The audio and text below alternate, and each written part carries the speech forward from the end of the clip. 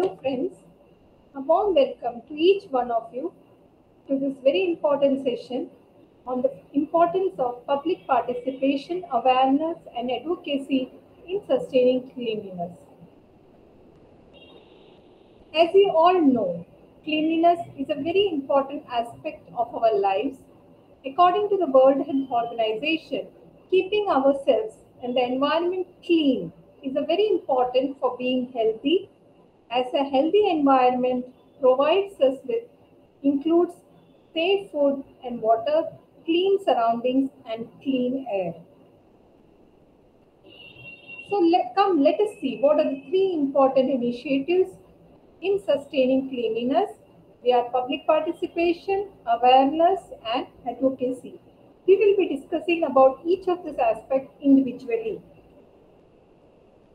The first aspect, what is the role of public partnership in sustaining cleanliness? Let us discuss the importance and benefits of public participation. Cleanliness begins with the individual taking ownership and then moves on to the family and then to the community, to the town, the state, and then to the country and finally to the world. So, in a nutshell, we can say that cleanliness begins with an individual, but the individual passes on to his family, from the family to the society, from the society to the community, from the community to the town, to the community, then to the state, and then to the country, and finally it spreads all over the world. Further, local governments, agencies often undertake cleanup efforts amongst the residents to foster a sense of responsibility amongst the community. Also, waste management is not only the responsibility of the community government, but also the responsibility of the individual as well. Hence, the relation between cleanliness and public partnership is undeniable. Hence, sustaining cleanliness is not only essential for the natural ecosystems, but very much essential for creating a safer and healthy environment for the future generation. Come, let us discuss the role of public partnership in sustaining cleanliness. We all know that cleanliness is an ongoing process and this needs to be sustained in the long run with sustained individual and societal efforts. Partnering with local NGOs is another way of sustaining cleanliness by undertaking cleanliness drives in lanes, public spaces, beaches, and other areas with sustained support from both civic agencies and local bodies. If one area city is clean through public partnerships, such initiatives can be replicated at state, country, and even world level to create a better place to live for all. So this was all about public partnership. Now let us see the role of awareness in sustaining cleanliness.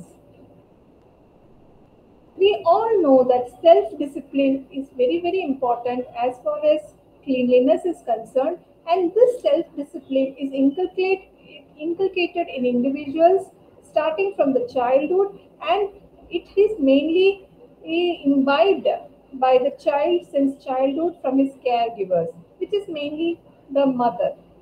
So the self-discipline about cleanliness has to start at the individual level from childhood onwards. Further, as an individual, we also need to be aware about the role of the 5 R's in our life, which needs to be inculcated by every individual. Like refuse. Refuse means you need to refuse plastic whenever you are going to a shop to buy vegetables. Please refuse the plastic which is being given to you and instead use cloth bags. So you need to, as at an individual level, you need to refuse use of plastic and buy only reusable products. Second is reduce. You need to reduce usage of harmful and wasteful products, and harmful and wasteful products means pure plastics like plastic related items, all this or chemicals and plastic related things which you need to reduce in your daily life. Next comes reuse. You need to reuse your items instead of buying the new ones. Like the cloth bags which you use, they can be washed, cleaned, and again reused. So similarly, such reuse related items you need to reuse. Next is recycle. Many times we need to convert our waste materials into new objects. Like supposing if you buy a bottle of jam and once it is finished, you can reuse that bottle into storing something, or you can also make it as a pen stand. So that's why you need to recycle the waste materials into some new objects which you can use in daily life. Next is repurpose. You can use unwanted materials like clothes and repurpose something very useful in daily life, like making cloth bags from old clothes. You have jeans, old jeans at your home. You can cut it and make them into wonderful, durable cloth bags which you can use in daily life. Next is, as an individual, you need to be aware about the recycling of water and water management in an effective manner, and it is very important for sustaining cleanliness as well. Being aware and working towards creating a green environment at home is also another very important aspect for sustaining cleanliness, and mainly you can create a kitchen garden in your home. This also goes a long way in sustaining cleanliness. Apart from this, diseases can be reduced and health can be improved by being aware about the importance of cleanliness in daily life. You can also keep your home, office, and surroundings clean, something which can be inculcated in individual life or in our daily life. So this was all about creating awareness in sustaining cleanliness. So now we have covered mainly two aspects, that is importance of public participation and awareness in sustaining cleanliness. Now we come to the other very important aspect in sustaining cleanliness, which is advocacy. Advocacy plays a very key role in sustaining cleanliness by influencing the policies and practices affecting the life of people. In fact, advocacy implies getting the support of others, which include government, residential societies, NGOs, clubs, others in sustaining cleanliness. Advocacy also can help improve the public understanding of the various issues of cleanliness, like keeping our surroundings and environment clean, improving upon the air quality, and effective waste management practices and other means. Further, government initiatives like cleanliness drives, Swachhta Pakwadas, and other cleaning initiatives are also measures of advocacy in sustaining cleanliness.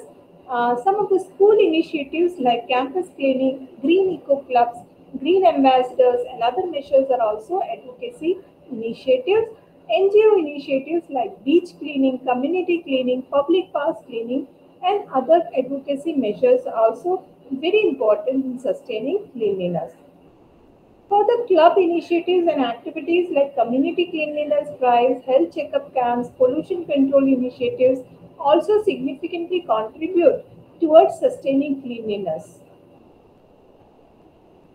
So, concludingly, I can summarize after discussing the three very important aspects like public participation, awareness, and advocacy in sustaining cleanliness.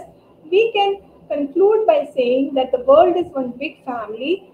It is basically a translation of the Sanskrit phrase Vasudeva Kutumbakam, which appears in the ancient text Maha Upanishad. This phrase conveys the idea that all people are interconnected and should be treated with love, respect, and compassion, regardless of their differences. The concept of Vasudeva Kutumbakam is an ancient Indian philosophy that emphasizes that unity of all living beings, including humans, animals, plants, and more. The idea is that the divine created all the things to coexist in harmony, and hence the concept from an individual to the world as a big family is very much essential in sustaining cleanliness. Concludingly, it can be said that everyone needs to maintain cleanliness, whether it is an individual effort, collective effort, or a government effort. Hence, public participation, awareness, and advocacy are very important in sustaining cleanliness, and more than an activity, sustaining the activity should be the motto for one and all. So, with these words, I end my session. However, before ending my session, let me acknowledge my wholehearted gratitude to our regional director, Dr. J. Jyoti Madam, who assisted with the inputs for the preparation of this presentation. I'm also grateful for the to Sri Mohammed Ansar and Ms. Reshma Suresh for giving me the technical support for conducting this Facebook Live. Next, I would like to thank you all for listening to me patiently. Thank you once again.